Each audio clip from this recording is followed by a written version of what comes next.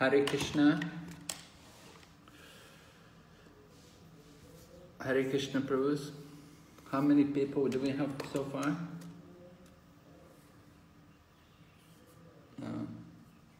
Okay, 24.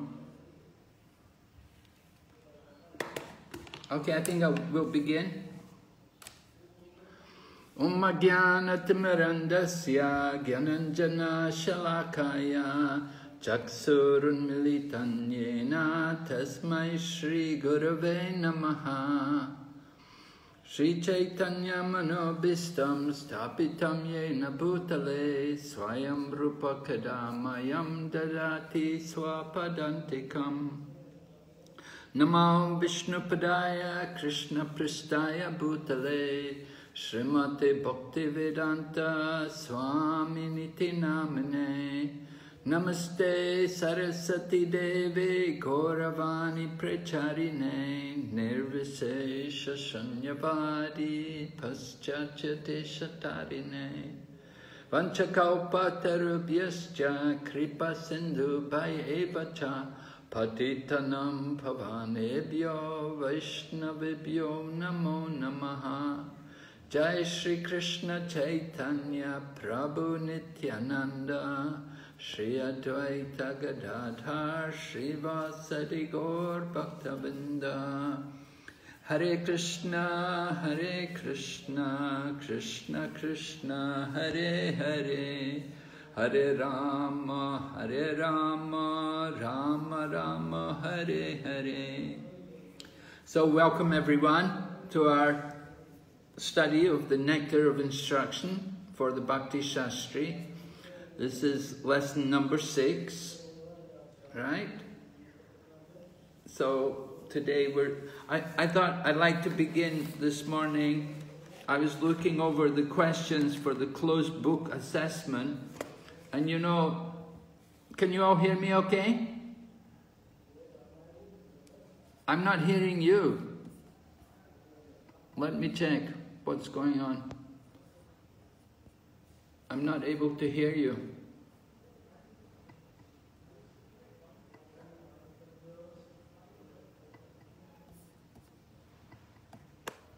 Oh, now I can hear. Okay. Hare Krishna. Yes, Hare Krishna. Hare Krishna. Hare Krishna. Okay, so I was looking over the closed book assessment, and you know, you do have an exam to write. You have to be able to answer these questions. So I just want to check that you're keeping up with all of this, right? If I ask Sri Chandrika Devi Mataji, you know, do you know what are the two aspects of Tat Tat Karma Pravartanat? Hare Krishna Maharaj, please accept my humble obeisances. Tat Karma Pravartana means following regulative principles. Yes. And secondly, chanting early morning, reading Bhagavatam, deity worship. Mm-hmm. So there's two aspects, right? Yes, Maharaj. The one is yama and one is yama and niyama. Right. Yeah. Yama is what? Following chanting a minimum of 16 rounds. No. I mean. Yama is the prohibitions. Prohibition means no meat eating, no gambling, no illicit sex, no intoxication. Right.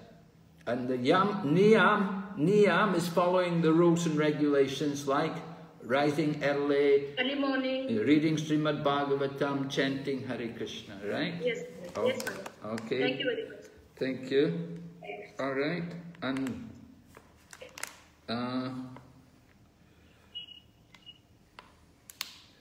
who knows? We'll ask someone. Let's Krishna Vijay Prabhu. Krishna Vijay Prabhu. What are the 4 characteristics of a Madhyamadikari?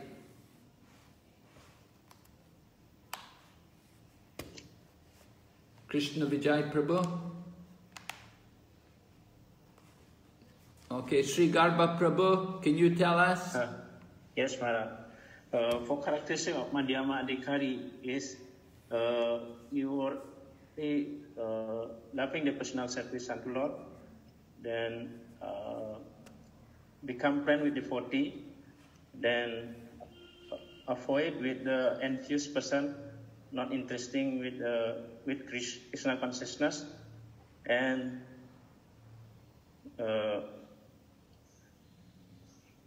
one is giving knowledge to innocent people.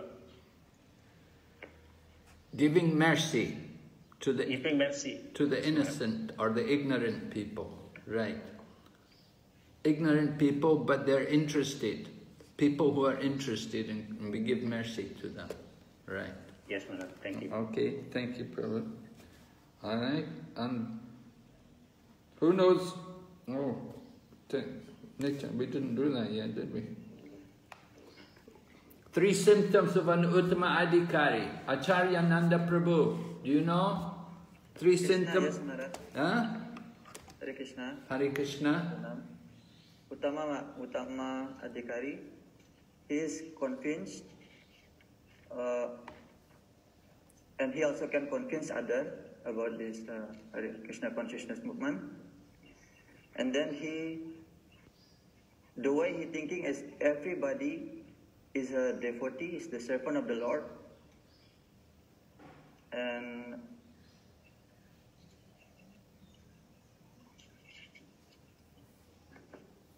he do not preach more. He cannot preach, since he already his vision is everybody is a servant of already a devotee of the Lord. Okay.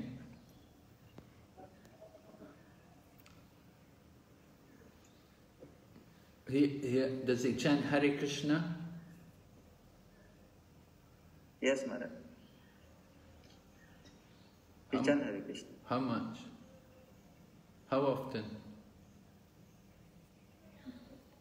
I beg your pardon, Maharaj? How often does he chant Hare Krishna? How much chanting does he do? Since he is convinced, I think he chant minimum 16 rounds. Yeah, at least. And he also chant more, I think. Yeah, he chants constantly. Uttama Adhikari constantly chanting Hare Krishna. Yes, Maharaj. And he's always thinking how to spread Krishna consciousness, how to expand the Krishna consciousness movement. He's always thinking like that, how to expand the Krishna consciousness everywhere. All right, anyone else? Any other things about Uttama Adhikari? He is very seriously, can I say, Maharaj? He what? He is very seriously engaged in the devotional service of the Lord. Oh yes, but we wanted to know how he's engaged in devotional service. Which glorifying the Lord, his pastimes, and reading Bhagavatam. All the time, right? All the time, yeah. So we said constantly chanting, Yes, constantly chanting. When he's not chanting, he's preaching, right? So like Yes, that. I like that. Fully absorbed. Krishna Maharaj, Thank you very much. Yes. Dandat pranams. Please accept my humble obeisances. Hare Krishna. He is never interested in blaspheming others also, like devotees, vice Yes, versa. very good. Right. That's mentioned. His heart is very clean and pure. Right. Never. He won't criticize others. He won't say anything bad about other people. So that's a good point. Thank you very much, Prabhu. Yeah. Correct. Okay. So it's good you're keeping up with these things. Hare Krishna Maharaj. Yes. Actually, Maharaj, there is an information. Krishna Keshar Prabhu is not able to log in. Oh, really? Yes, Maharaj. So some members are waiting. Kindly admit them to the class, because we are the co-host, Maharaj, so we can admit them to the class. Okay, so you're going to admit them, is it? No, Maharaj, you can admit them because you are the host. I'm the host. I'm the host, am I? Yes, Maharaj. Oh my goodness. Oh. So you have to add participants who are waiting. All right. If somebody comes, it will come on the screen, right? People. Participants list, Maharaj. It will come on the participants list. People entered the waiting room. Oh, it's view, right? So, Yes, there's Maharaj. quite a few people there. Should we admit them all? Yes, Maharaj. Everyone? Yes, Maharaj, they are waiting. Okay. Oh my goodness, yeah. Okay. Actually, yes, Maharaj. They're all in? Yes, Maharaj, most of them are in now. Now they're... Yeah, Hare Krishna Maharaj, I just joined. Yes, welcome. Try to come in time. We appreciate punctuality. Right? I start on time. I don't like to start late. I like to start on time. Yeah, Maharaj. Okay. There was some issue in Krishna Keshav Prabhuji's internet connection. Yes. It cannot come? Cannot join? No, Maharaj, he is not able to log in right now. He is having some internet issues at his side. Oh, unfortunate. Okay. It's Okay. his turn now. Maharaj, all are in now. You can continue, Maharaj. All right, I'll continue. Thank you very much. If there are more people to be admitted, kindly let me know because I may not notice. Definitely, Maharaj. Right? Okay, so we'll go ahead. We were talking yesterday in the last class. We spoke about some points from text number 5, and if you look in the objectives, it was mentioned there some of the things which we had to cover. 3 categories of devotees. We spoke about them quite thoroughly. I think you're quite clear, right? The 3 categories of devotees was based on, according to what qualification? Faith And knowledge of the scriptures. And knowledge of the scriptures, right. And then we also heard that there's division of devotees according to chanting of the holy name. Somebody's just began chanting, maybe chanted only once or something, but is considered a devotee. And somebody's chanting regularly, constant. He's a Madhyama devotee, he's constantly chanting every day. And someone else, the Uttama Adhikari, how is he described in the Chaitanya Charitamrita? Anybody know? But anybody sees him, no? They will chant Hare Krishna immediately. Right. Simply by seeing him, he makes other people chant Hare Krishna. Right. Okay. So today we're going to speak about the process of Diksha. We didn't speak about that yet. Right? So that's in the next PowerPoint. I'm going to share the screen.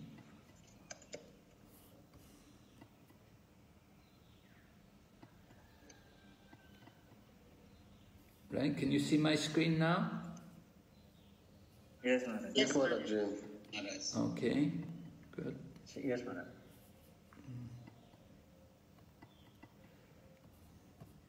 Okay, we're on this lesson 5.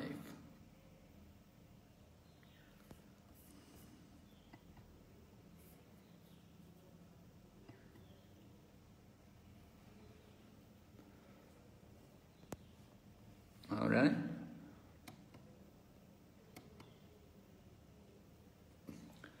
So a little revision.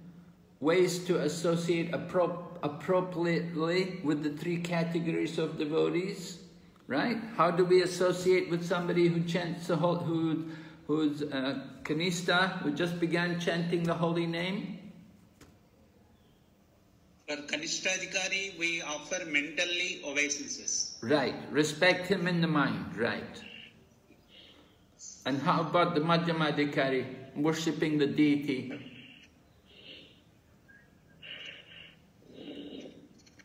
Someone's worshipping the deity, then we bow down to them, we give them obeisances. And someone, because they're worshipping the deity, they must be spiritually initiated. And they're worshipping the deity, so we offer humble obeisances to them. And someone else, the Uttama, we associate. How do we associate with the advanced devotee? The Uttama? Dandavat. Yeah, Dandavats, and then what? By hearing from them. Yeah, you want to hear from them, and also what do you want to do? Give service to them. Right, give service, and you want to also inquire from them, put questions before them to understand more the nature of the absolute truth. Okay? That means, Maharaj, we should be in that Guhyamakyati Prichati consciousness with the exalted devotee. Yes. Loving it. Okay, very good, yeah. That's Guhyamakyati Prichati. The importance within ISKCON of maintaining an appropriate attitude towards devotees' external features, right? We had nice examples, devotees in our scriptures who were diseased or low-born, or low caste, like that, but they're great devotees. So similarly, within ISKCON, very important because we're an international society and we have people from all walks of life and all cultures coming to Krishna consciousness. And then appropriate ways of seeing and relating to an empowered Vaishnava. We just had that, right? We spoke about it. And then, the personal advancement, self-assessment, we haven't been able to do that yet. I'm still trying to find the key for this self-assessment. I have the questions, but I don't have the key to know how to place us. So we'll try to come up with that. I haven't been able to find the material yet. Anyway, we'll go ahead. Here's a quote here from Bhaktisiddhanta Saraswati. A Kanishta Adhikari gradually comes to perceive the mental activities of a devotee and tries seriously to advance to a higher stage. His materialistic conceptions will go away of their own accord. We hope, Srila Bhaktisiddhanta Saraswati said, he should be engaged in service. Hopefully he's worshipping the deity, and because he's doing service for the deity, so he's getting some purification. And he starts to think more about it. He sees the devotees come, and he sees how they honor the deity, how they bow before the deity, and how they perform kirtan. And maybe he will also hear the classes and so on. And so he begins to advance a bit to a higher stage. And so gradually he becomes madhyam. In the beginning we're all kanishta. We all come to the movement kanishta, neophyte. Gradually we progress. So what does it mean to advance? How do we advance?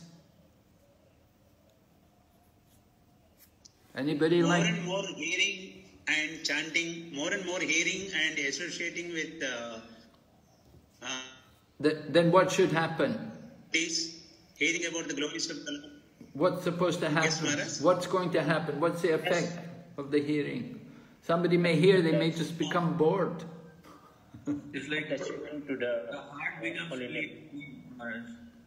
Yes? When you hear, the heart becomes clean of all dirty things. It's also, purification. Somebody quoted that verse, Susushrosha Dadanasya Vasudev Kitaruchi. That's because we don't have a taste to hear, we serve the devotees. So we do service in the beginning, and by serving them, we get a taste for hearing. And by hearing, then we clean the heart. We should lose our attraction for material sense gratification. And we should become more attached to chanting and hearing, taking part in devotional activities. Right, here's the verse. talking about rati and prema. Rati meaning attachment and prema. So a devotee is considered superlative or superior according to his attachment and love. Right? This is something, I was speaking yesterday about it a bit. I said, you don't get this kind of attachment and love just by mechanical or ritualistic activities. We have to really, really want, we have to have really a strong desire to get love of Krishna. We have to become really intensely desiring to get this mood of love for Krishna. So from Prabhupada's purport, the process by which a devotee becomes attached to Krishna is described in Antya Lila, chapter 4, 192. Diksha kale bhakta kare atma samarpana, se kale Krishna tare kare atma sama. At the time of initiation, when a devotee fully surrenders to the Lord's service, Krishna accepts him to be as good as himself. So the time of initiation doesn't mean just simply the time you sat in the fire yagya. The fire yagya, that's just a ritual which takes place to satisfy our mind. But the actual time of initiation is referring to the process by which we receive transcendental knowledge and by which we fully we fully surrender ourselves to the Guru and take up more fully the Lord's service. So the time of initiation is an ongoing process. Initiation means the beginning, and it continues. Oh. So this is Jiva Goswami's Bhakti Sandarbha, describing the effects of Diksha. By Diksha, one gradually becomes disinterested in material enjoyment and gradually becomes interested in spiritual life. Note the word gradually, right? It's not immediate. It's going to take time. It's a process, and it will take some time. We hear gradually, we lose our attraction for material sense gratification, and gradually we become more interested in spiritual life. Prabhupada quotes this verse in the Nectar of Instruction in the purport of text number 5. Actually, there's many very powerful verses there in the Nectar of Instruction. Some devotees, they keep that book with them and they memorize many of the verses from the purports and as well as the text. But Prabhupada's references in the purports are very good, very powerful, very useful in preaching. So those of you who like to memorize verses, it's very good to make a study of this Nectar of Instruction and memorize all the verses in the book. And you can use them in preaching. They're very helpful. So this is defining purpose of Diksha, right? Awakening transcendental knowledge. And we also become freed from sinful reactions. That's the effect of Diksha. To become freed from our past sins and to awaken transcendental knowledge.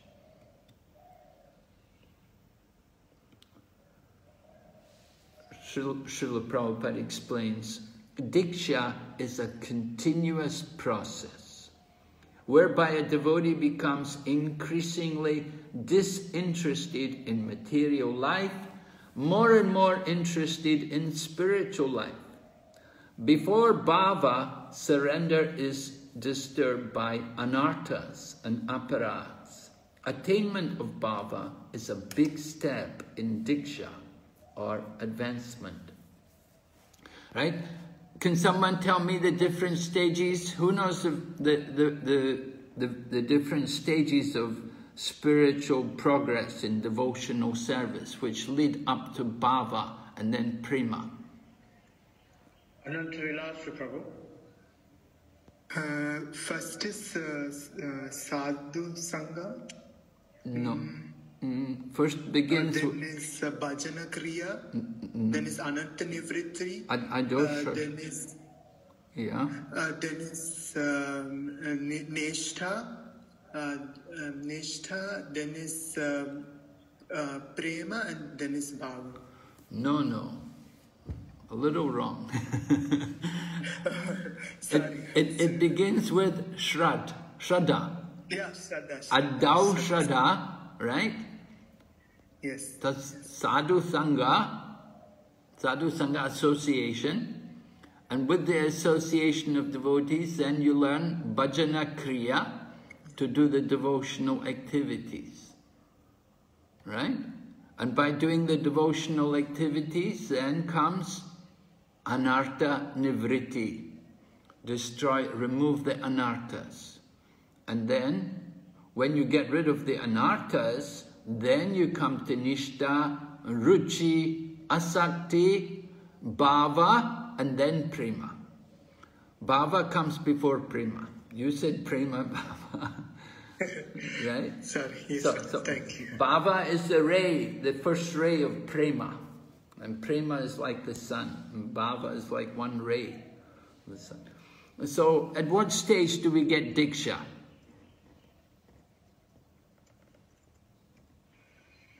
Where does Diksha come in this process? Bhajana Kriya. Yes, Bhajana Kriya. Right. Bhajana Kriya is right. Bhajana Kriya. In the association of devotees, first you get faith, association with devotees, then Bhajana Kriya. And at the time we're doing Bhajana Kriya, you know, we have to do Bhajana, the devotional activities. We should do them for about 1 year, faithfully, practicing 4 regulative principles, chanting 16 rounds, waking up early, and so on. Then we become qualified for Diksha, right? And with Diksha, then we can go on to the next day, Anartha Nivritti, removing the anarthas. We have to get rid of these unwanted things from the heart. So it's a big step up to Bhava. It takes some time. Bhava is way up there. Bhavas are so far up there. So Diksha is complete when one comes to Bhava. At this point, Bhava means devotional service in ecstasy. So we experience some ecstasy. And you can read in the Nectar of Devotion, when you come to study Nectar of Devotion, you'll see there's a chapter on devotional service in ecstasy, and the 9 different symptoms of bhava are all listed.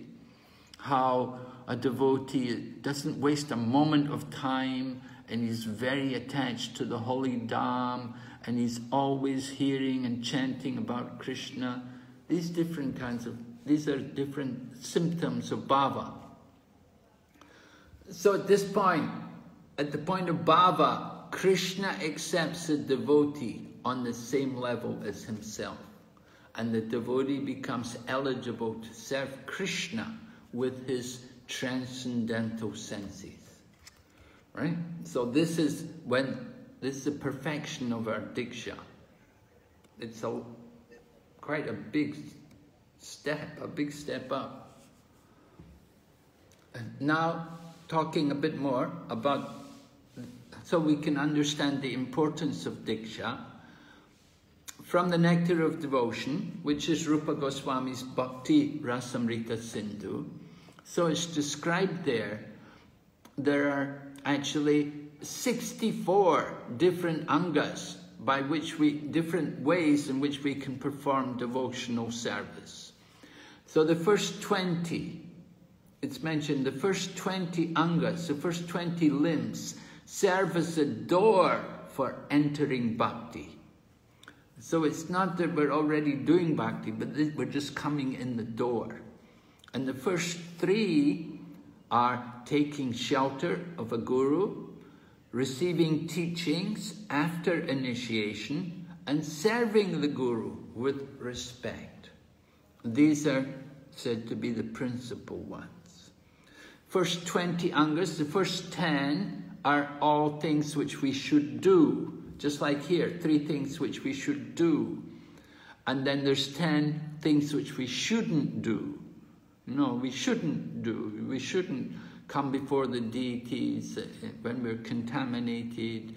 We shouldn't come before the deities and argue in front of the deities.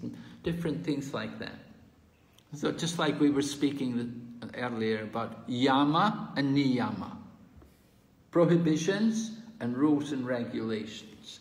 So this is 3 rules and regulations. Take shelter of a guru. You have to have a guru.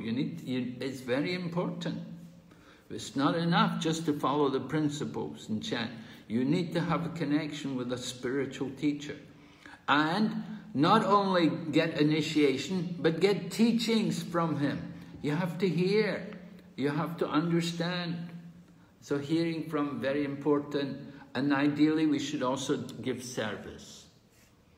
And so, of course, it's similar to Bhagavad Gita 4:34. Try to learn the truth, approach a spiritual master, inquire from him, and render service unto him. So similar points. These are the principal items in relating to the Guru. One must accept the pure devotee, representative of God, as one's Guru, and then offer him all the respects one would offer the Supreme Personality. This is the secret of success. For one who adopts this method, perfect process is revealed. Let's have some of you read. I'm getting tired speaking. You should read to me.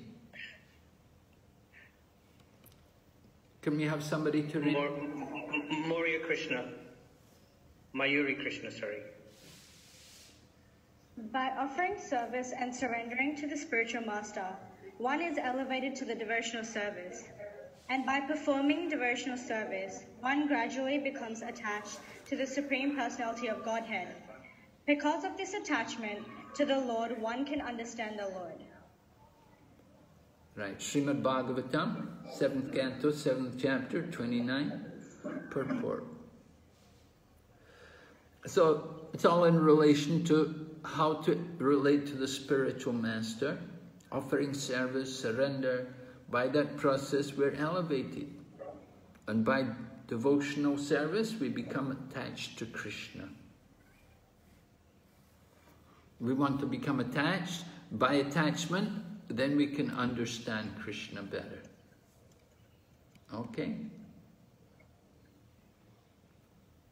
So, who to accept as a guru? Accepting an Uttama Adhikari as guru.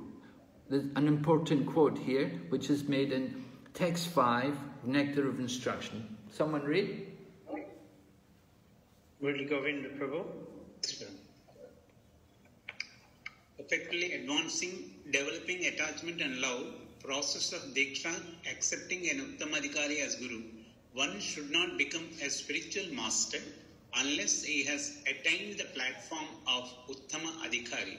A neophyte Vaishnava or a Vaishnava situated on the intermediate platform can also accept disciples, but such disciples must be on the same platform, and it should be understood that they cannot advance very well toward the ultimate goal of life under his insufficient guidance. Therefore, a disciple should be careful to accept an Uttama Adhikari as a spiritual master. Nectar of Instruction, text 5 purport, on page number 58. Hare Krishna Maharaj. Please continue. Read that last sentence. Yeah. How do we apply this within ISKCON? Would you like to answer? Yes, Maharaj. Maharaj, before answering, I have a small doubt, which please enlighten me. Like you said, attachment to the spiritual master. Sometimes it may not be possible for physical association with him to hear his lectures in person. So we hear the audio tapes given by our spiritual master. Then that kind of attachment is also okay, Prabhu Maharaj? Well, in the absence of physical presence, yes, it's okay. Okay, but more and more like physical association, like when he's giving lectures in the temple or somewhere in a very big festivals and all.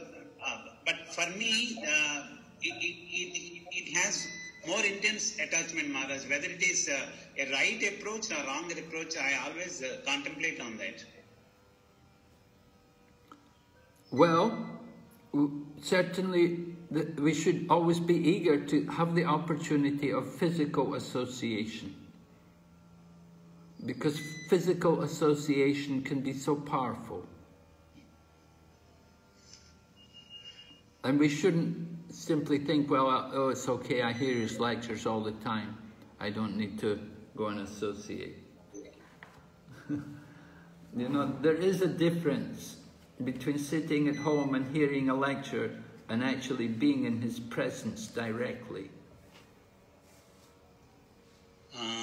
Then Maharaj, coming to this, how do we apply this within ISKCON?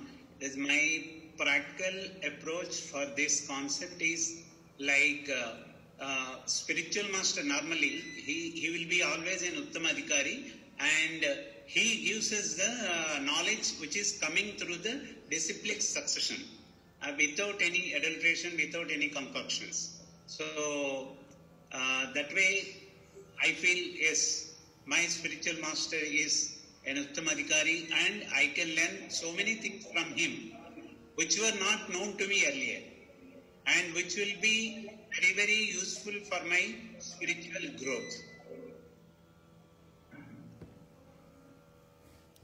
Okay. Would someone else like to respond to this?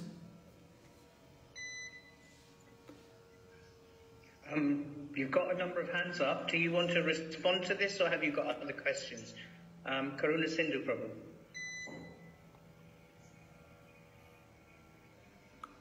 You're muted, Prabhu. I have a question. Should I ask Maharaj? Yes. Maharaj is asking if you want to respond to this question first. Would you like to respond to this? Before you want to respond? Okay, yes, go ahead. Prabhu.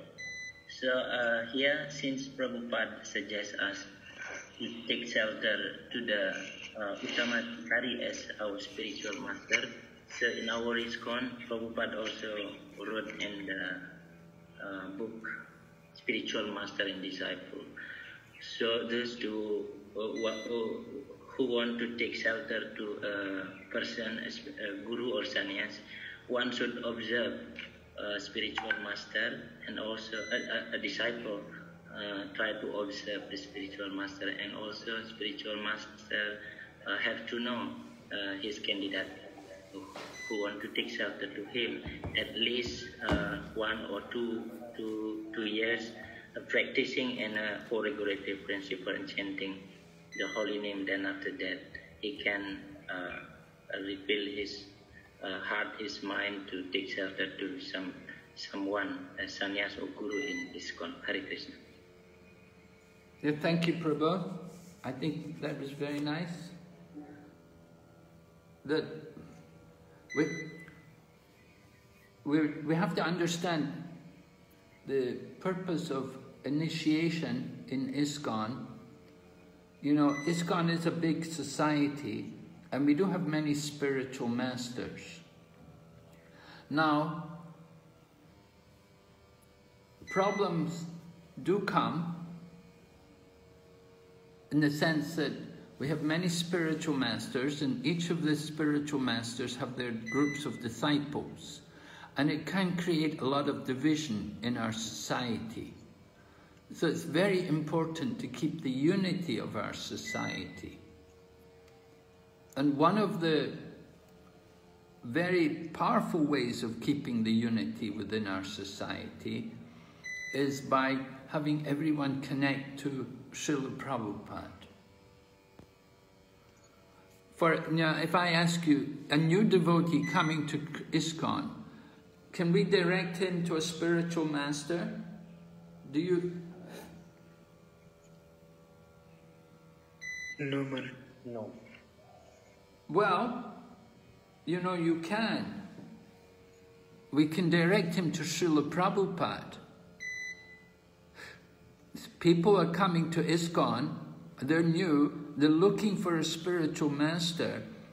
Our process is, we should direct them immediately to Srila Prabhupada and connect them to Srila Prabhupada. Let them read Prabhupada's books and hear about Prabhupada, and you can even teach them to recite Prabhupada's Pranam mantra, and they can worship Prabhupada, take part in Prabhupada's Guru Puja, which all the devotees do. Isn't that true? New devotees, they can all take shelter of Srila Prabhupada.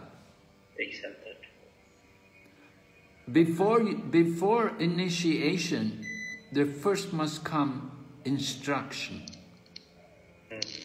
It's not that you get initiation first and then instruction. You get instruction after initiation, certainly, but before the initiation, you also have to get instruction. And the initial instructions all come from Srila Prabhupada. We join Srila Prabhupada's movement, we take part in his programs, right? Is it clear to everyone? Yes, Maharaj. Maharaj, you've got a couple of other questions. Will you take them? All right. So let's go to, we've got Shruti Mishra Mataji and Karuna Sindhu Prabhu. Let's go to Shruti Mishra Mataji first. You've got your hand raised for a while. Prabhuji, I rose hand for reading, not for question. Oh, okay. All right. Well, do you want to lower it for the time being? And then when we get to that reading bit, you can raise your hand again. Then Karuna Sindhu Prabhu. Maharaj, it was mentioned that neophyte devotee and devotee in intermediate level can also make disciples. So could you please explain on that? Yes. That anyone who is in the Krishna consciousness movement, well, not what to speak, why only Krishna consciousness movement? It's up to the devotee, it's up to the person who's looking for initiation to decide where he wants to take the initiation. Nobody's forced. You can't force someone. You have to take initiation from him. Everyone has their own opinion about who is their spiritual master. Just like we just heard who was it, Murli Govinda say? His guru is Uttama Adhikari. Was it? Was that Murli Govinda said that? Yes. Right. So in your eyes he's Uttama Adhikari, but it doesn't mean in everybody else's eyes he's Uttama Adhikari. Everyone has their own vision. Everyone has their own opinion. And we have to understand it's a very personal thing, who we take for a spiritual master. And everyone has the right to decide for themselves who is their guru and when to take initiation. It's not something which you know that, oh no, we passed the motion, this guru is Uttama Adhikari. No, we can't do that. You can't legalize, you can't put it, on the court up. We don't know who is Uttama Adhikari and who is the Kanishta Adhikari. Krishna knows.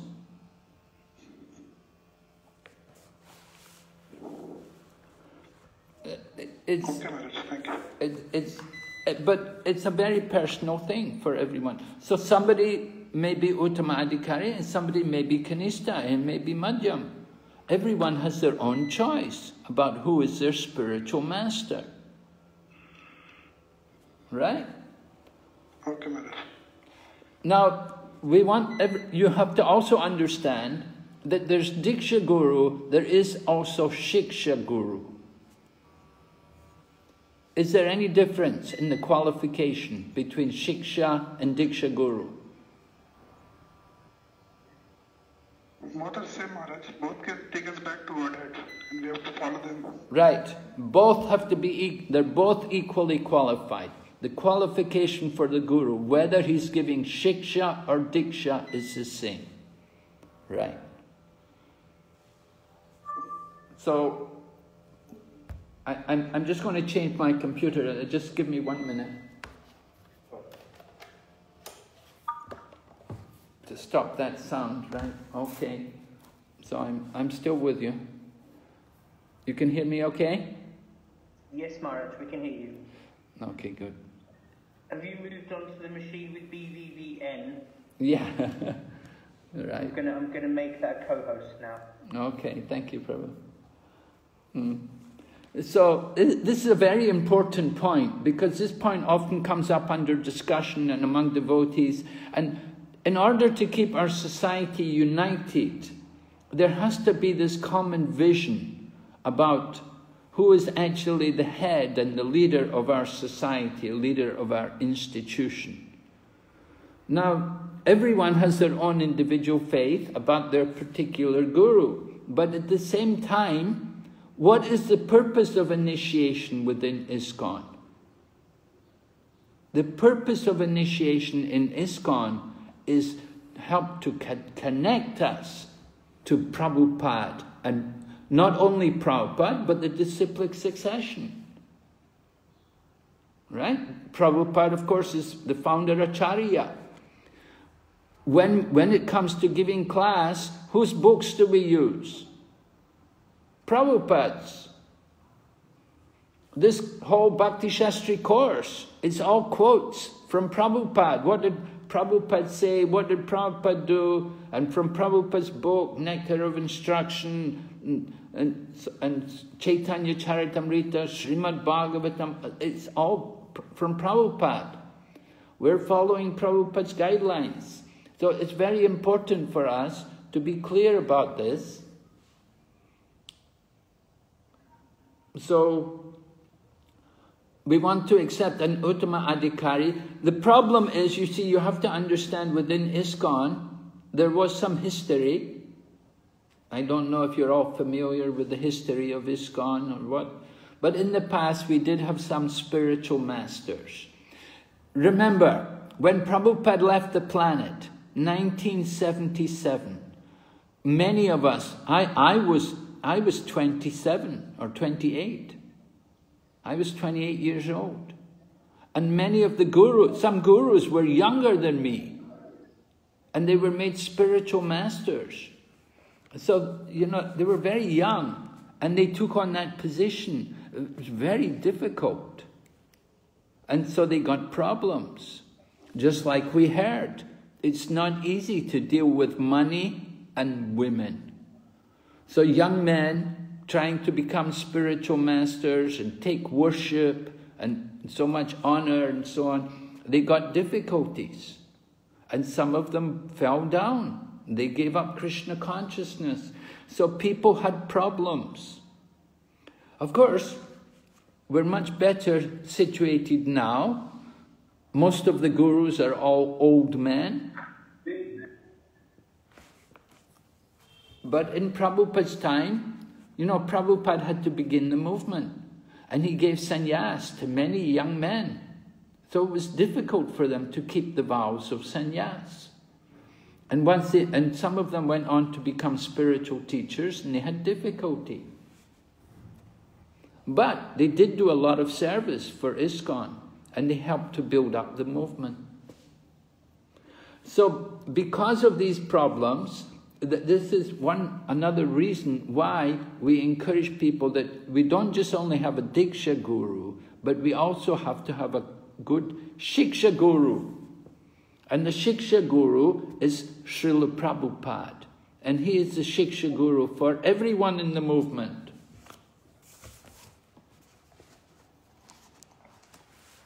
Is it clear? Yes, thank you. Maharaj, you have a question from Ananta Vilasa Prabhu. And then from Mayuri Krishna. All right, we'll take 2 questions. Hare Krishna Maharaj. Maharaj, I have this question. In this, you have said that therefore a disciple should be careful to accept an Uttam Adhikari as a spiritual master. We were discussing about that, but yesterday we spoke about Madhyam Adhikari, that even an Uttam Adhikari should come to the Madhyam platform to preach. So I'm a bit confused, Maharaj. Like even an Uttam Adhikari and our movement is mainly a preaching movement, we know, right, Maharaj? So is it like although all the spiritual masters are Uttam Adhikari, but they have to be Madhyam Adhikari to preach? I'm a bit confused in that aspect, Maharaj. Yeah, I agree with you. It certainly is quite a bit confusing, isn't it? Yes, Maharaj. So, anyway, the main point is we do need a spiritual master, and we need to take initiation from a living person, right? He has to be a living person to give us initiation. At the same time, our Uttama Adhikari, who is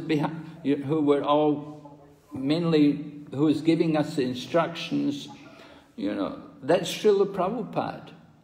He's the Uttama Adhikari, without question, right? We don't question. Right, Maharaj. Other people, other gurus, we could question, But Srila Prabhupada, no question. Everybody, okay, he's Uttama Adhikari. And so we accept Srila Prabhupada, and we take Diksha Guru. We have Diksha Guru, we have Shiksha Gurus living also, and they help us to come to know Prabhupada better and to be connected to Prabhupada. All right? Yes, Maharaj. Thank you, Maharaj. So, there was one more question. I'll just take one more. Mayuri Krishna. Hare Krishna Maharaj. My question was if the sannyasi that we have taken initiation from, if he was to fall down or for some reason he could not stay as a sannyas, then how do we still stay connected to Srila Prabhupada and the Guru Parampara? Yes, this is why we have this point. This is why this is brought up, and this is why we have the disciple course, and why we bring up this point. It's so important for us. Because in the past, there were cases that people took initiation and their guru had problems and their guru went outside of ISKCON, and many people also left ISKCON. They followed their guru. They say, I'm going with my guru. But it shouldn't be like that. We lost many devotees because they thought, I'm following my guru. And their guru went into Maya, total Maya. And their disciples followed him.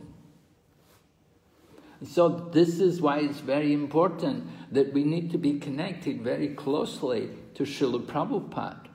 Now, if the spiritual master does have difficulties and he gives up sannyas, now we have seen some people give up sannyas but they stay in the movement. And Prabhupada wanted that.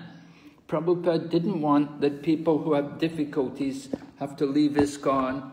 He didn't want that they have to commit suicide, like in Chaitanya Charitamrita. Chota Haridas committed suicide because he broke his sannyas vow a little bit.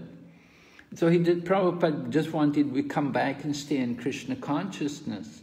So it's up to the devotee to decide for himself what you want to do. If you still have faith in him as your guru, then you can remain with him.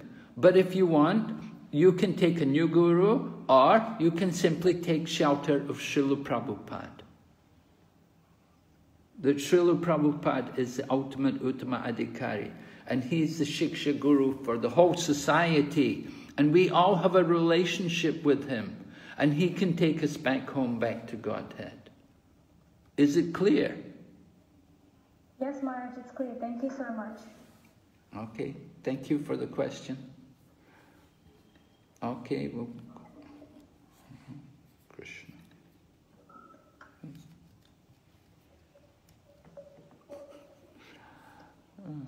Oh, am I the host or are you the host? You are the co-host, I'm the host. I'm having difficulty to change the slide. Can you change the slide? No. It's okay. You should still be able to change them. I don't know. I'm not able. Have you brought them up on your other computer? Yeah. Yeah. Okay. So just see what happens. Yeah, I'm trying. It's not moving. Oh, have you stopped sharing them on your previous computer? Yeah. Is that computer still connected? No, I closed the other computer because it was making so much noise. Oh. Okay. Try sharing the screen again, because I can see your screen. Okay. Share the screen. Let's see. This will stop other screen sharing. Do you want... That's okay. That's okay. You can stop other screen sharing. Because it looks like you're connected on 2 devices from what I can see. There you go. You're back. Yeah. Okay. So where's the slide now?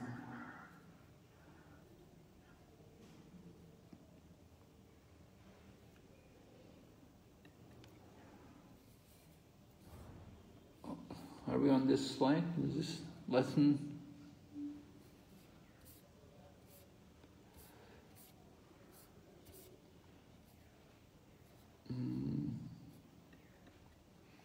Yeah.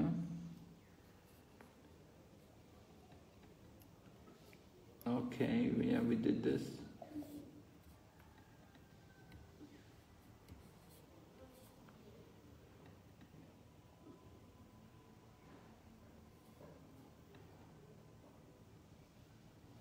All right, this one, right?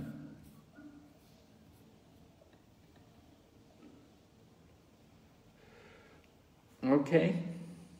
Okay. Yeah. All right, someone like to read? Sachinandan Vishwambhar Prabhu, would you like to read this slide? Yes, Mary, I'll do that. Effectively advancing. Just a second. Sorry. I'm not able to see the heading, the first line. Should I continue with the second? Fine. No. Effectively advancing, developing advancement and love. Process of Diksha, accepting an Uttam Adhikari as Guru. In the last lesson, we discussed the eligibility or qualification for pure devotion, Adhikar, and then the level of advancement amongst devotees. Both classifications are divided into 3, and those 3 divisions are namely Kanishta, Madhyama and Uttama.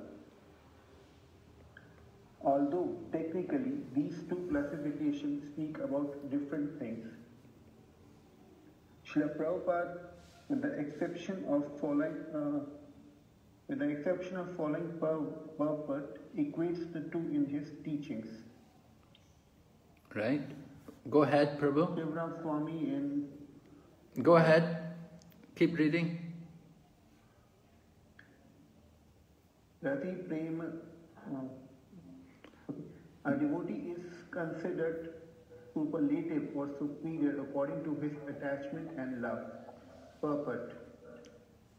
Srila Bhakti Vinod Thakur has stated that if one has devotional faith in Krishna consciousness, he is to be considered an eligible candidate for further advancement in Krishna consciousness. Those who have faith are divided into 3 categories, namely Uttama, Madhyama and Kanishta. The standard of devotion is always categorized in the same way. A neophyte believes that only love of Krishna or Krishna consciousness is very good, but he may not know the basis of pure Krishna consciousness or how one can become a perfect devotee. Sometimes in the heart of a neophyte, there is attachment for karma, jnana and yoga. When he is free and transcendental to mixed devotional activity, he becomes a second-class devotee. The devotees are described as positive, comparative, and superlative in terms of their love and attachment for Krishna. All right. 22.71. So Srila Prabhupada is comparing the positions of the devotees in terms of their love and attachment for Krishna. So this is something very special, different from just simply their knowledge or their faith. So love of Krishna, this is something which we want to develop, this goal of life, to develop love of God. All right? Someone else can read? Ananta Vilasa Prabhu.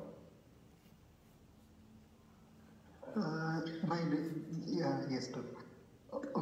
Bhakti Vinoda Thakur, however, in Bhakti Tata Viveka specifies Uttama Adhikari as the requirement for Madhyama Bhaktas to attain the state of taste and attachment as summarized in the following table.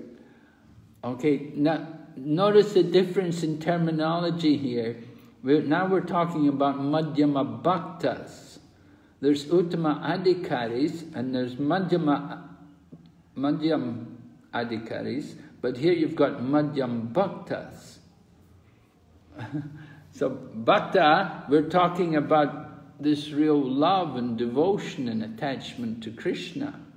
The Uttama Adhikari, the qualification for, in terms of knowledge and faith, a little different here. So Madhyama Bhakta, Bhakti Vinod Thakur says that the Uttama Adhikari is the requirement just to be a Madhyama Bhakta, to attain the stage of taste and attachment. So let's have a look at the table here. So qualification and advancement, right? You've got devotional stages. We went through those devotional stages. There's the English terms. Shraddha, Sadhu Sangha, Bhajana Kriya, right? Unsteady devotion, Bhajana Kriya. Purifying bad habits, Anartha Nivritti. Steady devotion, Nishta. Taste, Ruchi, attachment, Asakti, ecstasy, Bhava, and love, Prema. So these are the different devotional stages. And the qualification for that. So qualification for faith and association, unsteady devotion, and purifying bad habit, kanista. This is for the kanistas, right? Up to the stage of anartha nivritti. But to come to madhyam, that's nishta. Qualification to come up to nishta, to be steady in devotion, you must be at least a madhyam. And if you want to go beyond nishta to ruchi, you have to become uttama. Right? And then for advancement, it's similar, but a little different. That for the advancement to bhava and prema, you have to be uttama adhikari. Okay? So this little table, don't worry about it too much. If you don't understand, we'll just try to introduce these things to you. Someone can read this? Vaishnav Prabhu.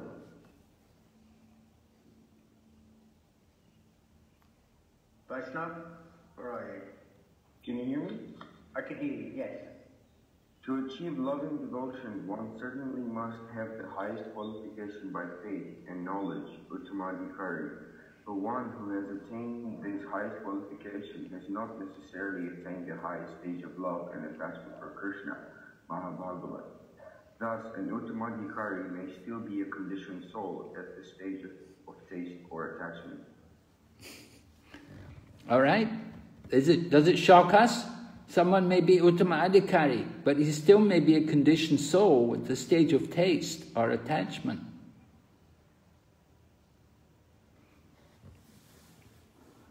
He hasn't developed the love for Krishna. He may have good faith and knowledge, but he's still lacking in his love for Krishna. Go ahead. Vaishnav? In other words, an Uttamadhikari is not automatically an Uttama Bhakta. He may simply be an advanced Madhyam Bhakta. A person must have excellent business sense to become a millionaire. But just because a person has excellent business sense doesn't necessarily make him a millionaire.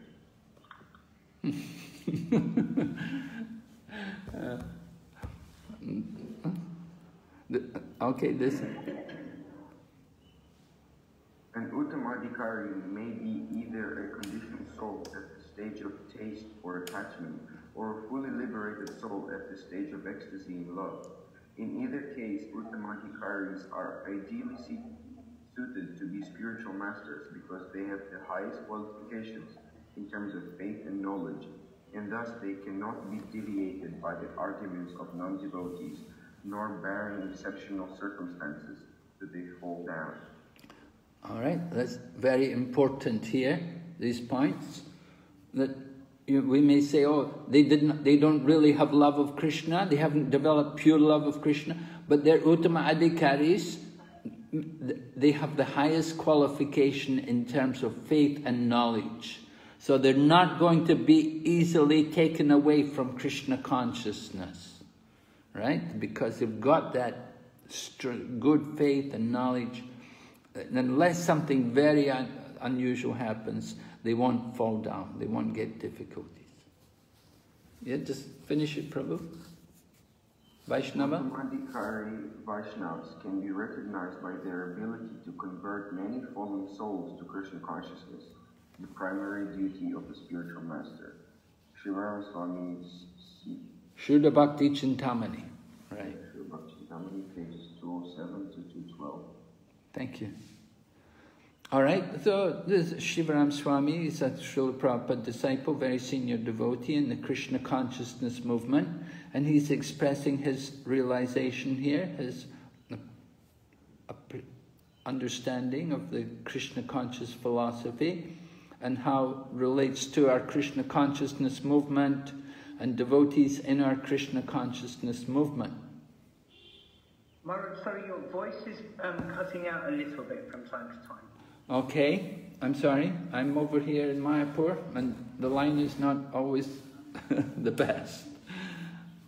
All right, so we want everyone to understand these points a little bit. The main point is that just because someone may be Uttama Adhikari doesn't mean that he's actually knowing his rasa with Krishna. That's the point. And that is not a qualification to become a spiritual master. So when someone is described as an Uttama Adhikari, generally we're talking about their faith and their knowledge of the scriptures. We're not talking about their deep, intense love for Krishna. But that will be developing, of course. Is it understood? Everyone agree? Yes, Maharaj. Yes, Maharaj. Yes, Maharaj. Okay. Sorry, Maharaj, I'm still not able to understand. It needs maybe more clarity from you regarding how Uttamadhikari, he may be perfect in the knowledge and faith, but still it's not on the level of having the pure love of Godhead. If you can just explain it a bit again. Yeah, okay. So, pure love of Godhead, that love comes about that one becomes totally absorbed in Krishna, you know, that he's in one of these rasas with Krishna. He understands his rasa with Krishna and he's thinking about Krishna. It's actually requires that we have to understand more about the process of devotional service and how there's higher levels of devotion, you see. There's devotional service according to the rules and regulations. But higher than the rules and regulations is raga bhakti, or spontaneous attraction. Spontaneous attraction for service to Krishna. So that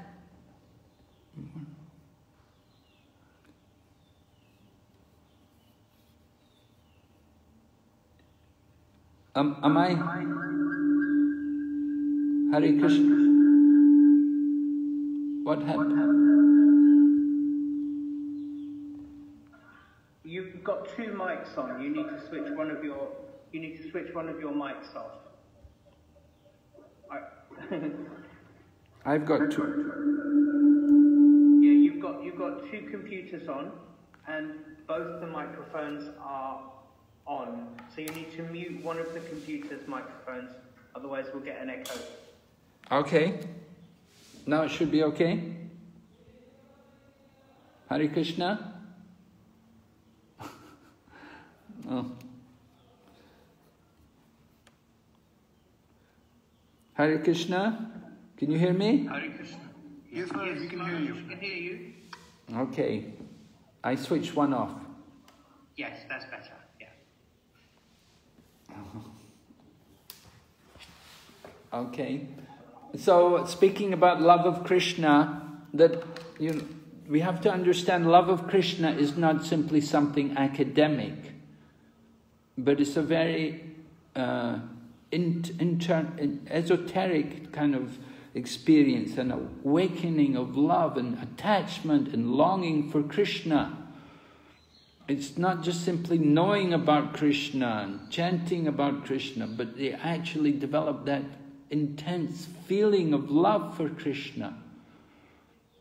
So this comes as we come after practicing the rules and regulations, then one would go more into what is called raga bhakti, or spontaneous devotion. So in the level of spontaneous devotion, one becomes very, very greedy, and he has a very strong desire to get Krishna. Can you hear me okay? Yes, Maharaj, we can hear you okay. Yeah, so love of Krishna, the qualification to get that love of Krishna is greed. You have to really want it very badly. And you want it so much even that you would even cry to get it. You have to be... There's a verse like that, and Prabhupada coined the name of the Krishna consciousness movement from that verse. Krishna Bhakti Rasabhavati Kriyadam Yadoti Labhyate Tatra Loyam Api Muyam Ekalam Janma Koti Sukriterna Labhyate. That there's only one qualification to get love of Krishna, and that is intense greed to achieve it.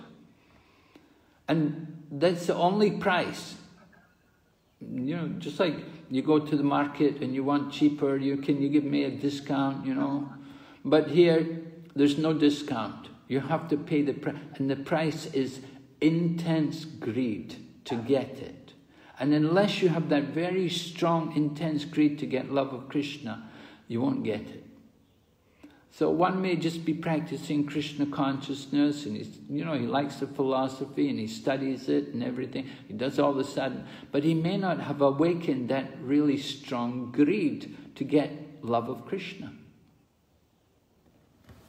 It's like that. So Maharaj, what I understood at Uttam Adhikari, he will have very strong faith and knowledge, but he may not have the intense love for Krishna. So yes, is that he may not have the intense love, but there will be love, because his faith is very strong. Oh yes, he has. His love, but his love is, it's not on that level of bhava and prema. He hasn't maybe not come to that level of the full manifestation of love, which we call prema. You see? But it doesn't have to be. He's an Uttama Adhikari, even if he's not an Uttama Bhakta, He's an Uttama Adhikari in terms of faith and knowledge. And can it also be a vice versa thing when one is having a bhav and prema and he's maybe on the level of a Kanishta or a Madhyam Adhikari, as we discussed? Well, I thought it's possible. I thought it could be possible that somebody could have that very strong love. Just like people are born in a family of devotees, you know, and like Brijbasi people, they're very intensely attached to Krishna. They have great love for Krishna. You meet sometimes these people in Vrindavan, the village people in the village there in Braja. They're very simple, not much educated, and they have so much love for Krishna. They may not know very much about the philosophy, but they have very deep love.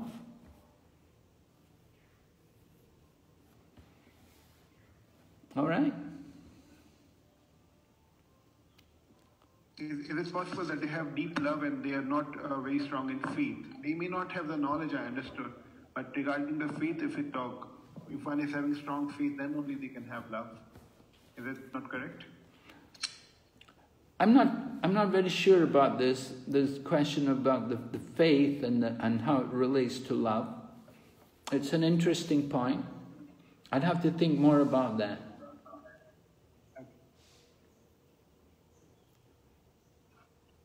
Generally, when we spoke about faith in the beginning, describing the Kanishta, Madhyam, Uttama, that faith, they have faith that, you know, Krishna consciousness is the right process. You know, it's a good process. They want to practice, they want to take part in it.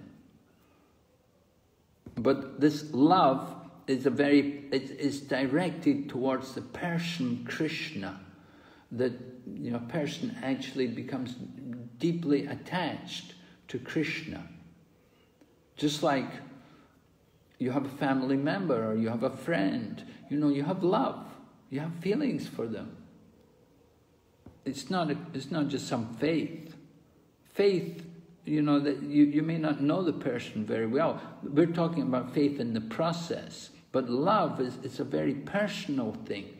So the devotee is actually developing a relationship with Krishna, maybe through the deity, or through the holy name, or through the scriptures, but he's having a relationship with Krishna.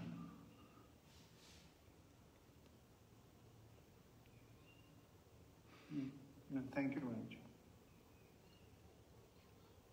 much. Maharaj, you've got Soumya Mataji and Leela Madhuri. Lalita Mataji would also like to ask you something as well. Okay. Can we go to Soumya Mataji first, please? Hare Krishna Maharaj, Dandavana. So now we've been discussing that how a person who has strong faith and strong knowledge but who doesn't have devotion is an Uttama Adhikari. So my doubt is that if one has love and devotion, then is it also an Uttama Adhikari? It's not that he doesn't have love and devotion. He has love and devotion, but he doesn't have that love and devotion on the highest level. It's not on the level of bhava and prema. You know, to be chanting and to be following everything, they have to have some love and devotion, but it's not very much developed. It's very, you know, it's immature. It hasn't fully developed.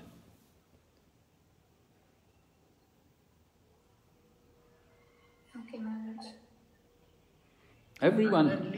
Everyone has some love. Everyone has some love, you know, but often we give our love to other things.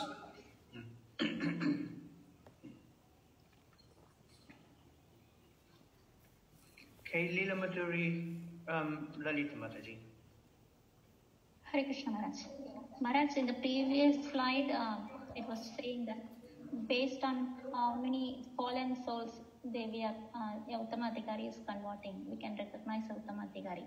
But Gaur Kishore Babaj Maharaj, like this Jagannath Babaj Maharaj, so those people were not preaching. Yes. So how are we going to take them? Well, we take them on the basis, you say like Gorkishore Das Babaji was not preaching, but he had disciple, right? Bhaktisiddhanta Saraswati was his disciple. And look how many disciples he made. So his disciple was preaching on behalf of his guru. Okay. Just like Rupa and Sanatan, they were not preaching. They were staying in Vrindavan. But by their books, they're preaching. By their writing, they're preaching. By their temple, they're preaching. Yes? Yes, Maharaj. Yes, Maharaj. Lokanath Goswami, he had only one disciple, Narottam. And Narottam Das Thakur made so many disciples. So, we accept them on the basis of their connection, by their inspiration, the Krishna consciousness movement is going on. Yes. Just like today. Today is the disappearance day of Gorkishore Das Babaji Maharaj. Yes. So Gorkishore Das, you could say he didn't preach, but his disciple preached. His disciple is the guru of our Srila Prabhupada. So we're so much indebted to him. So we honor them as our spiritual masters. And that's why he's there in the line of disciplic succession. That parampara is based on shiksha. It's not based on diksha. Right? Bhakti-Vinod Thakur was not the diksha guru of Gorkishore Das Babaji, but he gave shiksha. Gorkishore Das Babaji would come and hear from Bhakti-Vinod Thakur. And similarly, Jagannath Das Babaji gave shiksha to Bhakti-Vinod Thakur. When Bhakti-Vinod Thakur discovered the birthplace of Lord Chaitanya, he brought Jagannath Das Babaji there to confirm it. And Jagannath Das Babaji confirmed, this is the birthplace of Lord Chaitanya. So the disciplic succession is built on shiksha, not on diksha. It's instruction which is very important. We have to get good shiksha. Right? Yes, Maharaj. Okay. Thank you, Maharaj. Someone please. There's a couple of more hands up. Will you go to them? Can we come back to them? Sure. Okay. Thank you. Please read this. Raktim Prabhu, would you like to read this?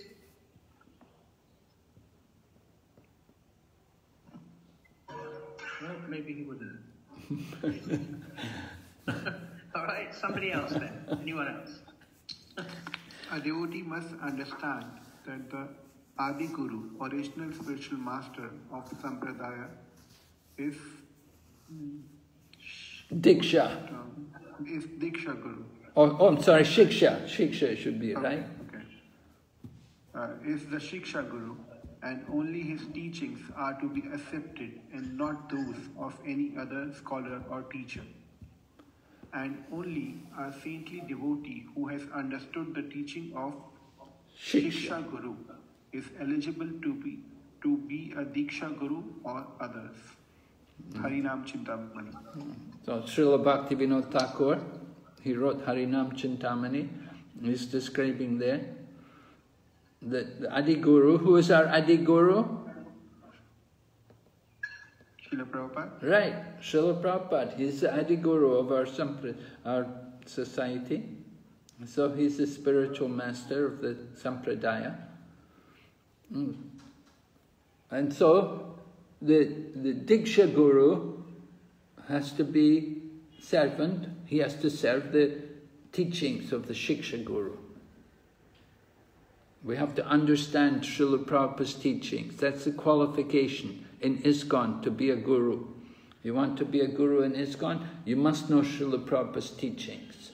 You must have done Bhakti Shastri, and you should do Bhakti Vaibhav, and maybe even Bhakti Vedanta. And then you can become a guru. take disciples because you've studied the philosophy, you know the philosophy. Here are some points. Someone would like to read this for us?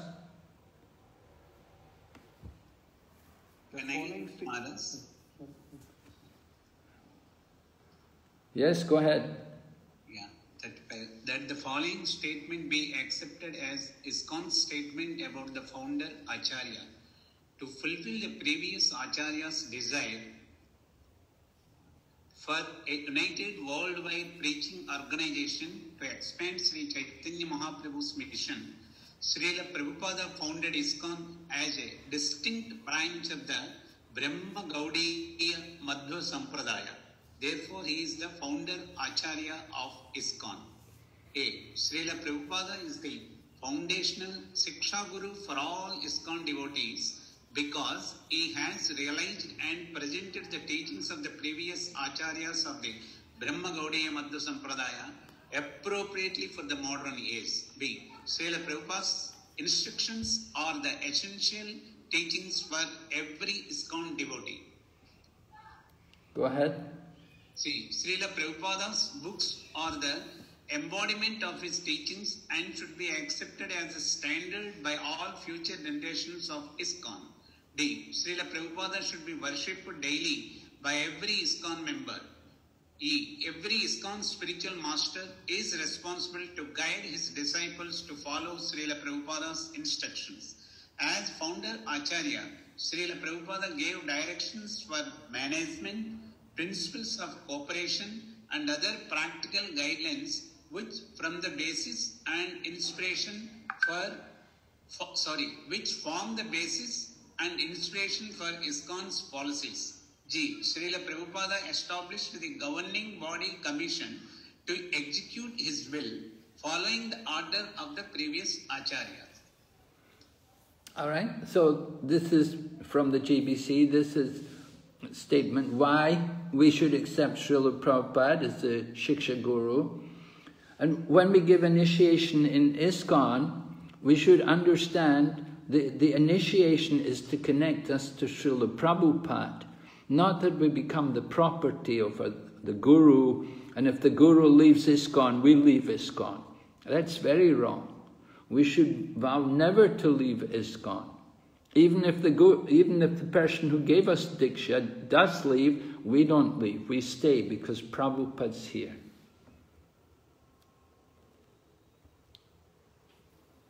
One should not accept a spiritual master without following his instructions. So if you're going to follow his instructions, you have to know what his instructions are. And if you don't read his books, you won't know what his instructions are. Can someone read? Rakshim Prabhu, you're back in the room. Yes.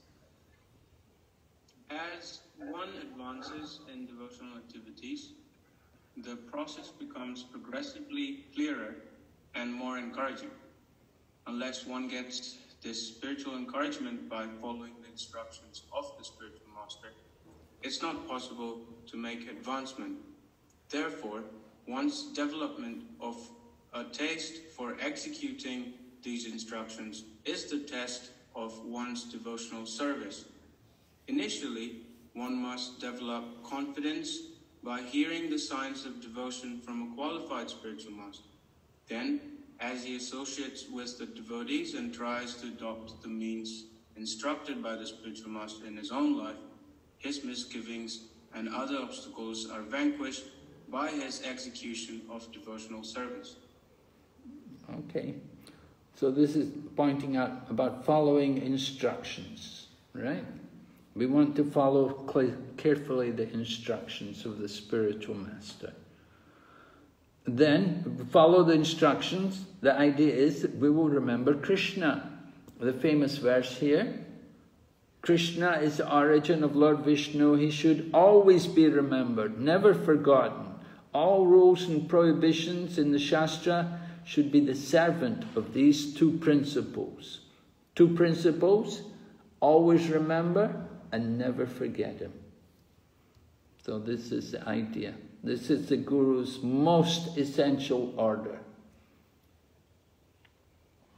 Another order from the Guru. Someone can read? Charyananda, would you like to read? Yes, Prabhu. Hare Krishna. Hare Krishna, go on. There are many regulative principles in the Shastras and directions given by the Guru. These regulative principles should act as servants of the basic principle. That is, one should always remember Krishna and never forget him. This chanting of 16 rounds is absolutely necessary if one wants to remember Krishna and not forget him. Of all the regulative principles, the spiritual master's order to chant at least 16 rounds is most essential. Chaitanya Charitamrita, Madhya Lila 22.113, verse and purport. Okay, so very clear, chanting 16 rounds. Go on, Prabhu, you could read more. Everyone begins his devotional life from the neophyte stage. But if one properly finishes chanting the prescribed number of rounds of Harinam, he is elevated step by step to the highest platform, Uttama Adhikari. Nectar of Instruction, text 5, purport, text 3. When one fully engaged in chanting the Hare Krishna Maha Mantra, he gradually realizes his own spiritual identity. Unless one faithfully chants the Hare Krishna mantra, Krishna does not reveal himself. Nectar of Instruction, text 5, purport, page 57. Okay. So, some nice quotations there, references from text 5 about the chanting of the holy name. That simply by chanting, then we can understand what is our spiritual identity. Krishna can reveal himself to us also. We have to make the effort to complete the 16 rounds. Very important. That's the minimum, 16 rounds. We should try to chant more.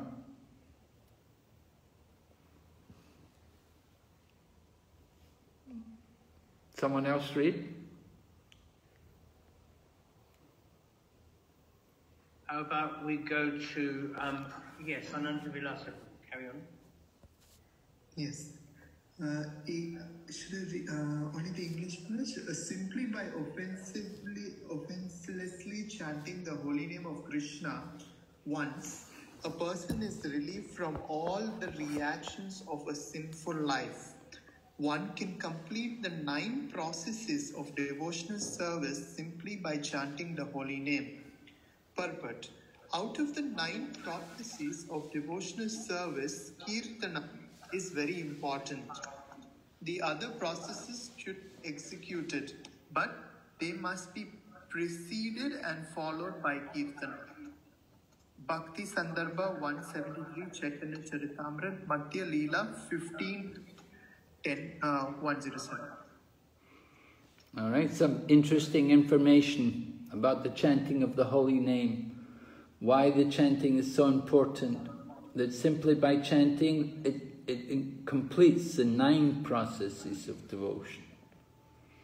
And then Prabhupada also wanted every program, all the deity worship and classes and so on, there should be kirtan first and afterwards.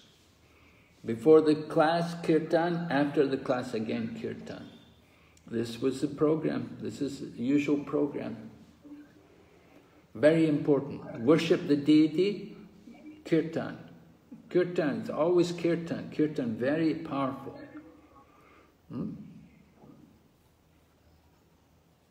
Another quote, Prabhu was reading, can continue? Yes, Prabhu. Yes, Maharaj. Of the 9 different types, the most important of all, chanting the holy name of the Lord without offenses. If one chants, he gets the most valuable ecstatic love of Krishna.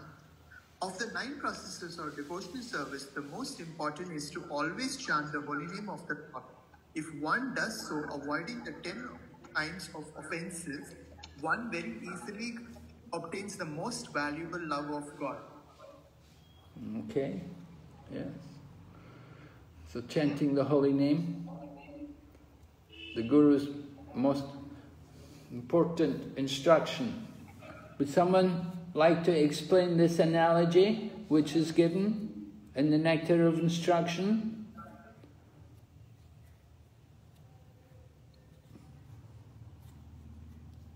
Anybody like to try and give an explanation? Krishna Vijay Prabhu, we haven't heard from you for a while, yes. The jaundice is compared to like material disease. So when somebody is suffering from material disease, then even if you give him a sweet like rock candy, it will taste bitter.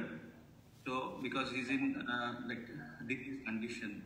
So one who takes Krishna consciousness under the guidance of his master, by practicing regularly Krishna consciousness, he will come out of the disease condition and he become cured, and then he can taste the holy name as like which is as sweet as the sugar.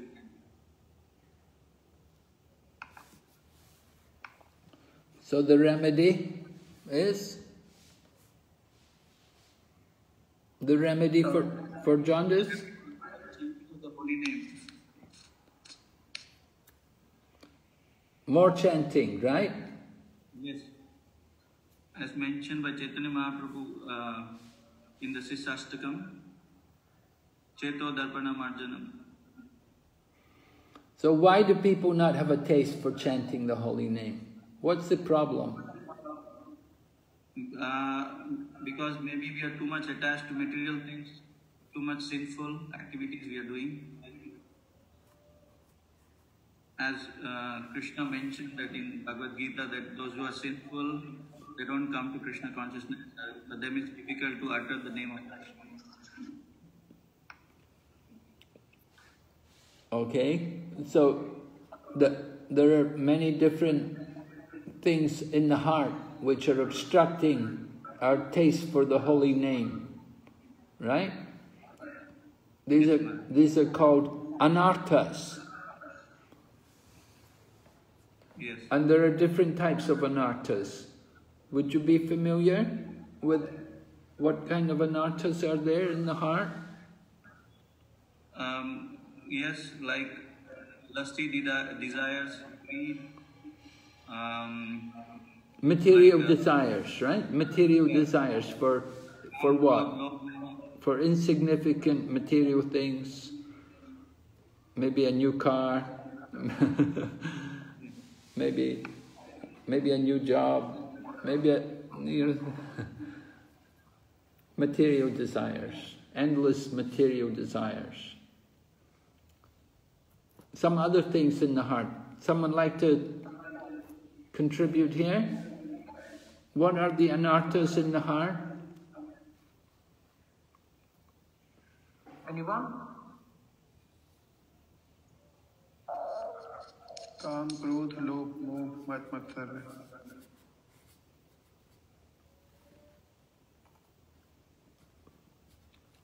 Well, Prabhu mentioned one of the problems is maybe due to our offenses. So, in what ways are we offensive? What different kinds of offenses are there? Vaishnava Aparadh, blaspheming devotees. Okay, that's one. We may offend the devotees, right? And then another one? Dham Aparadh. Dham Aparadh, to offend the Dham. Okay, you may offend the Dham. If you're living in the Dham, you may offend the Dham. You may commit offenses against what would you do? What would be Dham Aparadh? How could you offend the Dham? You have Yogya Dhanishta Prabhu. Hare Krishna Maharaj, Seva Aparadh is also there. Okay, we were talking about Dham Aparadh. How could you offend the Dham? Maharaj, by considering it as a material world.